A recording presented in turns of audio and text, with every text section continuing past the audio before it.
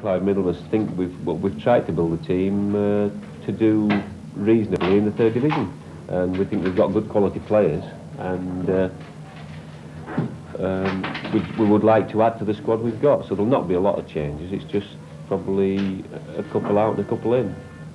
Another thing that pleases me, we've got out of the fourth playing football, and I think that'll stand us in good stead for next year as well. So I'm optimistic already of being okay next year.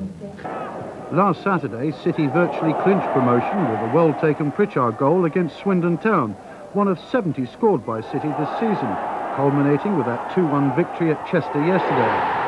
City's supporters have been incredible.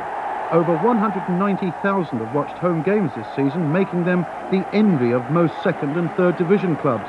Support like that swells club coffers, so City will go into their new division where they have the financial stability to remain there.